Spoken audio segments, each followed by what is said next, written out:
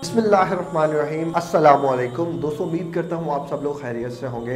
दोस्तों, आज की इस वीडियो में हम बात करेंगे लॉ ऑफ अट्रैक्शन के बारे में।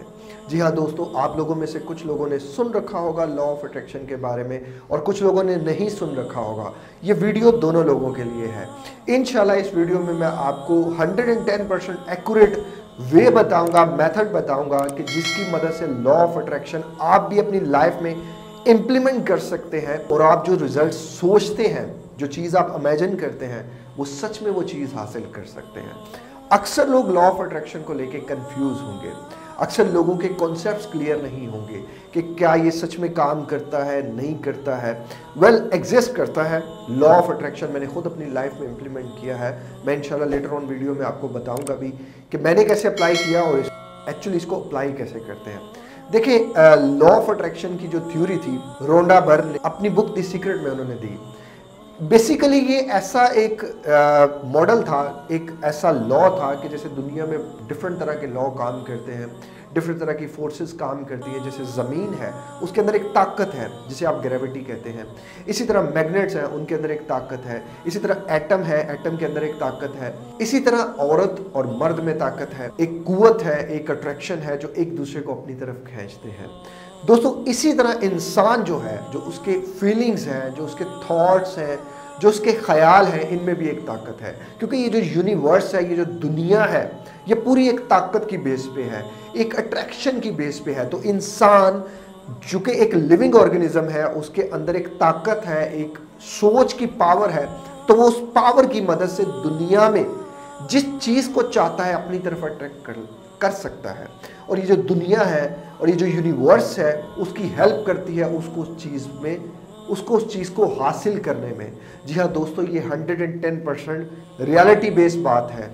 आपके अंदर अल्लाह ताला ने ऐसी एक ताकत, एक कशिश, एक पावर रखी है कि आप दुनिया में जिस चीज़ को चाहें अट्रैक्ट कर सकते हैं, अपनी तरफ खींच सकते हैं। भले वो दौलत हो, शोहरत हो, इज्जत हो, पैसा हो, ज़हनी सुकून हो, हेल्थ हो, कुछ भी हो, आप कुछ भी अपनी तरफ अट्रैक्ट कर सकते हैं। अगर आप कुरानिक अल्फाज की बात करें, अहदीस की रोशनी में, ये बात आपने 9th क्लास में भी पढ़ी होगी, 10th में भी पढ़ी होगी, फर्स्ट ईयर में भी और भी बड़ी बड़ी क्लासेस में आपने पढ़ा हो। इंसान के अमालों का दारोमदार उसकी नीयतों पर है। जिसने जिस चीज़ की नीयत की, उसने उस चीज़ को पा लिया। जिसने दुनिया की नीयत की, उसने दुनिया को पा लिया। जिसने आखिरत की नीयत की, उसने आखिरत को पा लिया। लेकिन नीयत के साथ साथ उसका अमल होना शर्त है। अमल जो है वो आपको उस चीज़ तक, उस ख्वाब तक लेकर जाएगा। अगर आप सिर्फ बैठे सोचते रहे और करें कुछ ना, तो आपको तो रोटी भी नहीं मिलेगी। यही चीज़ इस्लाम की तालीमात थी और यही चीज़ इस्लाम की तालीमात है जो इस ऑथर ने बिल्कुल अपने एक लॉ ऑफ अट्रैक्शन की थ्योरी में दी। अपने लॉ ऑफ अट्रैक्शन के मॉडल में दिया कि इंसान जिस चीज़ को चाहे वो अट्रैक्ट कर सकता है। उसको अट्रैक्ट करने के लिए उस चीज़ के लिए मेहनत करनी चाहिए, वो चीज़ उसको सोचना चाहिए, उसका एक इमेज दिमाग में इतना क्लियर हो कि वो उस चीज़ को हासिल कर सकता है और वो चीज़ उसके बिल्कुल नज़दीक आ रही है। बस उसको उस चीज़ का ख्याल करना है और जब वो इस चीज़ का ख्याल करेगा तो वो चीज़ खुद ब खुद उसके नज़दीक आती जाएगी, या तो वो उस चीज़ के नज़दीक जाता जाएगा। दोस्तों, ये तो था लॉ ऑफ अट्रैक्शन। अब लॉ ऑफ अट्रैक्शन को लोग अपनी लाइफ में इम्प्लीमेंट कैसे करते हैं? देखिए, अक्सर लोग यहाँ आके गलती करते हैं। मैंने पहली दफ़ा अपनी लाइफ में अगर 1 लाख रुपया सेव किया था, मैंने कैसे किया था? विदिन 100 डेज मैंने एक टारगेट रखा था कि मैंने 100 डेज में 1 लाख रुपया इकट्ठा करना है और मुझे उस टाइम 1 लाख की ही ज़रूरत थी। मैंने पहले दिन जो उस कंट्रीब्यूट किया था उस 100 डेज में, वो 25 रुपीज़ थे। उसके बाद नेक्स्ट डे मेरे ख्याल से 10 रुपीज़ थे। उसके नेक्स्ट डे 10 रुपीज़ थे, फिर 5, फिर उसके बाद 100 रुपीज़। और मैंने फर्स्ट 10 डेज में जाके आई थिंक सो 1000 रुपीज़ जमा किए थे। लेकिन उसके बाद मेरा माइंड ऐसा खुला कि मुझे पता चलता था कि यार मैं कहाँ से पैसा इकट्ठा करूँ, मैं किस तरह। अच्छा, 90 डेज पीछे रह गए हैं, अच्छा 85 डेज पीछे रह गए। मेरा माइंड खुद ब खुद उस तरफ सोचता रहता था। मैं उसको, अपने उस विजन को लेके बड़ा क्लियर था। मैंने विदिन 100 डेज सच में मैंने 1 लाख रुपया इकट्ठा किया। दोस्तों, ये फार्मूला 110% काम करता है। लॉ ऑफ अट्रैक्शन 110% काम करता है। बस इसको करने के लिए सबसे पहली चीज नीयत, दूसरी चीज क्यों चाहिए। पहली चीज नीयत, दूसरी चीज क्यों चाहिए, तीसरी चीज अमल। आप अपने जहन को लॉजिकली ये क्लियर कर दो कि यार ये मुझे पैसे चाहिए, मेरी जरूरत है, मैं इन पैसों का हकदार हूं, मुझे अच्छी सेहत चाहिए, मैं इस अच्छी सेहत का हकदार हूं, मुझे नाम चाहिए, मैं इस नाम का हकदार हूं। व्हाटएवर जो भी आपका ड्रीम है, उस ड्रीम को आपने इस माइंड में प्रोग्राम करना है ऐसे कि ये माइंड खुद ब खुद आपको वो रास्ते दिखाए। आपको अभी रास्ते दिखाई नहीं दे रहे होंगे, क्योंकि हमारा जो माइंड है वो एक फोकस पे काम करता है। अभी आप जिस चीज पे फोकस कर रहे हैं ये आपको उसी के अकॉर्डिंग चीजें दिखा रहा है। जब आप एक ख्वाब पे फोकस करेंगे ना, और वो ख्वाब आपका इतना बड़ा ख्वाब होगा कि वो आपके माइंड में एक HD हाई डेफिनेशन इमेज की सूरत में होगा, क्योंकि जो हमारा माइंड है वो इमेज इसको पिक करता है। अभी मैं आपके सामने एप्पल का लफ्ज बोलूंगा तो आपके जहन में क्या आया, APPLE एप्पल, कि या एक एप्पल आया, एक एप्पल आया, सेब आया, लाल कलर का ताजा सा सेब आया।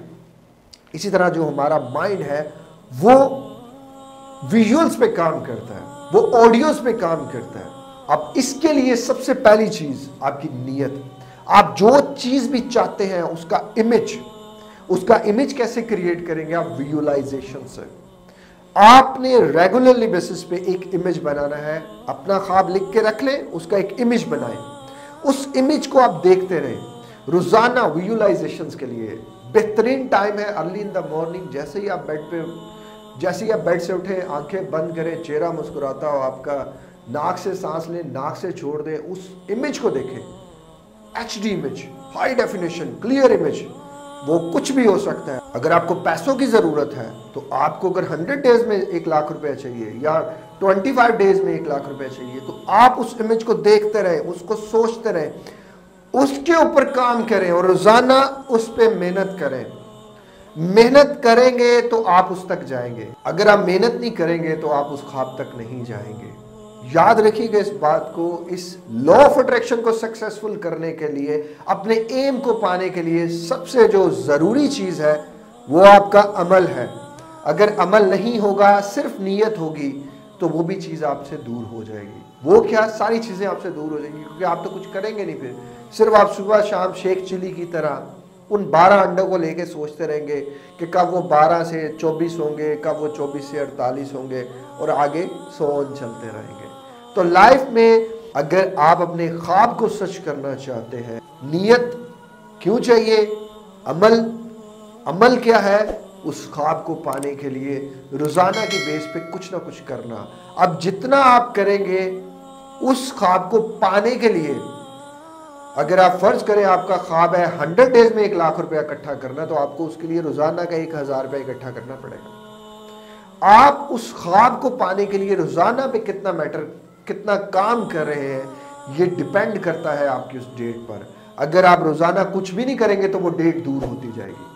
अगर आप रोजाना 2000 इकट्ठा कर लेंगे तो वो 50 डेज में आपका ख्वाब आपको मिल जाएगा। लेकिन अगर आप रोजाना का 500 इकट्ठा करेंगे तो फिर आपको वो ख्वाब आपके 200 दिन बाद मिलेगा। इस कैलकुलेशन को आप माइंड में रखिएगा, तो ही आप जिंदगी में कुछ कर सकेंगे। और अगर आप लाइफ में गोल अचीव करना चाहते हैं, और इन चीजों को आप अपनी सोच में रखें, अपने अमल में रखें। अब अल्लाह ताला जिनको नवाजता है, और बेशुमार नवाजता है, अल्लाह किन लोगों को नवाजता है, यहाँ मैं आपके साथ एक छोटा सा वाकया शेयर करता हूँ हज़रत मूसा अलैहिस्सलाम का। हज़रत मूसा अलैहिस्सलाम एक दफ़ा जा रहे थे कोहे तूर पे अल्लाह से हम कलाम होने, तो रास्ते में हज़रत मूसा अलैहिस्सलाम को एक शख्स मिला। वो शख्स मट्टी में धंसा हुआ था, रेत में धंसा हुआ था, उसके पास कोई कपड़े नहीं थे, सिर्फ एक छोटी सी कोई कपड़े नहीं थे, तो रेत का उसने जो है वो लिबास ओढ़ा हुआ था। जब उस शख्स ने हज़रत मूसा अलैहिस्सलाम को देखा तो कहा, ए मूसा कहाँ जा रहे हो? तो हज़रत मूसा अलैहिस्सलाम ने फरमाया कि मैं कोहे तूर की तरफ जा रहा हूँ। तो उस शख्स ने कहा कि अपने अल्लाह से कहना मेरे हाल पे भी कुछ रहम करे, सारी दुनिया को दे रहा है, सिर्फ मुझे ही नहीं दे रहा, उसे कहो थोड़ा सा मेरी तरफ भी देखे। हज़रत मूसा अलैहिस्सलाम ने उसकी फरियाद सुनी और आगे बढ़े। आगे देखा तो एक शख्स, बहुत ज़्यादा दौलत थी उसके पास, बहुत ज़्यादा हीरे जवाहरात थे। हज़रत मूसा अलैहिस्सलाम जब आप अल्लाह से कोहे तूर पर जाके हम कलाम हो तो अल्लाह से कहिएगा, अल्लाह मेरे पास तो बहुत कुछ है, इसे ले ले और थोड़ा उन लोगों में बांट दे जिन लोगों के पास ये सब नहीं है। हज़रत मूसा अलैहिस्सलाम ने दोनों के मंजर को देखा और जाके अल्लाह ताला के सामने दोनों की दरख्वास्तें रख दी। अल्लाह ताला ने फरमाया वो जो पहला शख्स है उसे कहो कि उसे शुक्र करना चाहिए, वो शुक्र करेगा तो उसे और मिलेगा, अगर ना शुक्री करेगा तो ये भी छिन जाएगा। और जो दूसरा शख्स है उसे कहो कि वो हर मामले में शुक्र करता है, वो शुक्र करना कम कर दे। वो जितना शुक्र करना कम करेगा उतना ही उससे ये सब चीज़ें कम हो जाएंगी। दोनों का जवाब सुना हज़रत मूसा अलैहिस्सलाम ने, आए और पहले शख्स के पास आए जिसके पास बहुत कुछ था और यही सारी बात उसको बताई कि अल्लाह ताला फरमा रहे हैं अगर तुम अपने आप में से थोड़ा शुक्र करना कम कर दोगे तो ये जो तुम्हारे पास बहुत ज़्यादा है ये तुमसे ले लिया जाएगा। जिस पर उस शख्स ने जवाब दिया अगर मेरे से ये सब चला भी जाए तो मेरी सांस मेरी हर चीज़ है, मैं तो अपने रब का फिर भी शुक्र अदा करूँगा। जिस पर हज़रत मूसा अलैहिस्सलाम ने फरमाया तो फिर याद रखो तुम्हें इसी तरह मिलता रहेगा।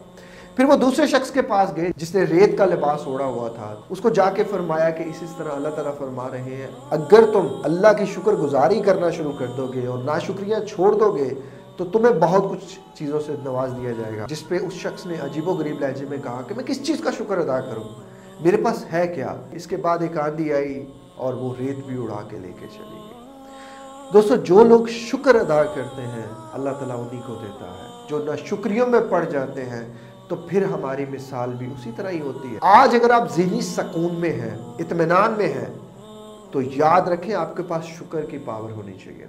आप अपने रब का शुक्र अदा करते रहें सुबह शाम कि उसने आपको इस सुकून से नवाजा है। जाके देखें उनकी ज़िंदगी में, जिनकी ज़िंदगी में ये सुकून नहीं है वो भी आप ही की तरह थे और आज नाशुक्रियों में पड़े हुए हैं, आज बेसुकूनी में पड़े हुए हैं। आप शुक्रगुजारी करें अपने रब की, अल्लाह ताला आपसे कभी ये सब नहीं छीनेगा। और जिसकी ज़िंदगी में से सुकून और हर चीज़ चली जाए वो शुक्रगुजारी करना शुरू कर दे। किस चीज़ की शुक्रगुजारी? अल्लाह ने तुम्हें ज़िंदगी दी है, इस चीज़ की शुक्रगुजारी करो। तुम्हारे पास आज अगर ज़हनी सुकून नहीं है तो इसके ज़िम्मेदार तुम खुद हो, कोई और नहीं है। ज़िंदगी में बैठ के सोचना कभी कि ये सुकून कहाँ गया, तो तुम्हें तुम्हारे हर सवाल का जवाब खुद ब खुद मिल जाएगा। आई होप सो कि दोस्तों आप अगर लाइफ में लॉ ऑफ अट्रैक्शन को मेरे कहे हुए इन बातों पे अमल करके अप्लाई करते हैं तो इंशाल्लाह आप भी इससे अमेजिंग रिजल्ट्स हासिल कर सकते हैं। वीडियो का अख्ताम यही करते हैं। इस वीडियो को दूसरे लोगों तक ज़रूर शेयर कीजिएगा। अपना बहुत ज़्यादा ख्याल रखिएगा, मुझे दुआओं में याद रखिएगा। अस्सलाम वालेकुम, अल्लाह हाफिज़।